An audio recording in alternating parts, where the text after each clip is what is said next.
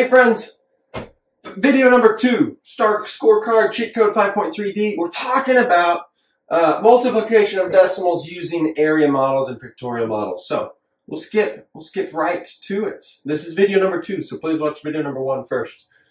Maricela used this model to represent one whole. Okay, this is 10. 10 is 1 in this question. 1, 2, 3, 4, 5, 6, 7, 8, 9, 10. 10 equals 1. Okay, we got it. Which model represents 1.8? Okay, look, 1 equals 1/10, right? 1/10. This is the 10th place times 10. Does that make sense? Because if you have a dime is 1/10 of a dollar. So if you have 10 dimes, you're going to have $1. If you have 10 pennies, a penny is 1/10 of a dime. So if you have 10 pennies, you have 1 dime. That's what that means. Which model represents? Check it out. Times 4. We're going to multiply times 4. Okay, this doesn't have anything to do with 4. I guess this is 1, right? And this is 0.8. Because 1, 2, 3, 4, 5, 6, 7, 8. Yeah. And then 4. But yeah, it doesn't make sense. This one, it's again, 1.8, 1.8. Okay, I get it. But what is this? This is 1, 2, 3, 4. No, it doesn't make sense. It's okay, I understand. No, but that would be like dividing. H is our answer. Look, 1, 1.8, 1.8, 1.8. 1.8 times 4 is right there. Okay. Another question with the pictorial model, with the area model. All right.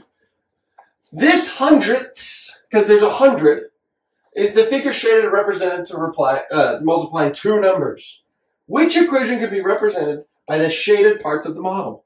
Okay, look, this is 1, 2, 3, 4. So 4 out of 10, 4/10ths, and this is 1, 2, 3, 4, 5, 6, 7, 8.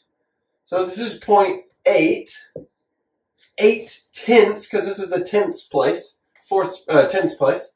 What's 8 times 4? That's 32, right? 0.4 times 0.8 equals 32, all right?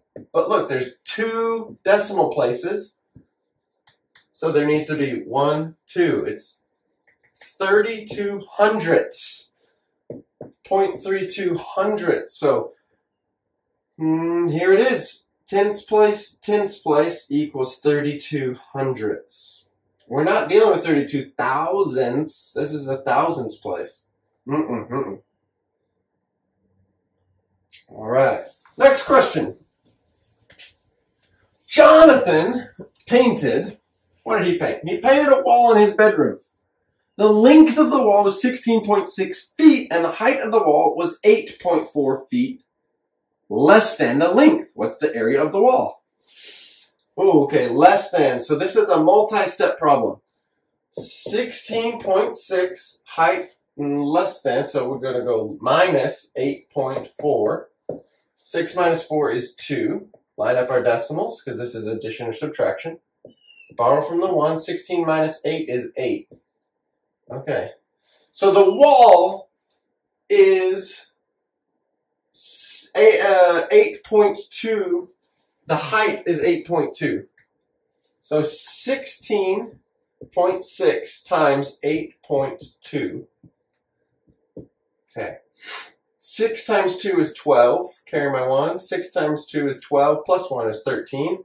6 times 2, 2 times 1 is 2. Plus 1 is 3. Okay. Add a 0 for my going over to the tens place. 48. 48 plus 4 is 52. 8 times 1 is 8. Plus 5 is 13. Okay. 2 plus 0 is 2. 3 plus 8 is 11. 3 plus 2 is 5. Plus 1 is 6. 3, 1. How many decimal places do I have in the problem? 2. So let's do that. 1, 2. Here's my decimal. 136. 136 and 12 hundredths, right? Feet. Dang, here it is. We got it. You have to count your decimal places in a multiplication problem, and then your answer, your product, is going to have that same amount of decimal places. Okay, we'll do one more question, and then that will be the last question of the video. Anna bought a new rug for her living room. The width was 4.8 feet. 4.8 feet. The length was 5.4 feet longer than the width. Okay, what is the area of the rug? So now we have to do the addition problem before the multiplication problem. Because here's the rug. 4.8, okay? And then this is 4.8 plus 5.4. We have to do that first. Then we have to multiply to get the area. 5.4. Okay, so we'll add that. 12, carry over, and that would be 10. 5, all right, so here's our decimal, 10.2. The width was 4.8, and the length was 5.4 feet longer than the width. So 4.8 times 10.2. 8 times 2 is 16.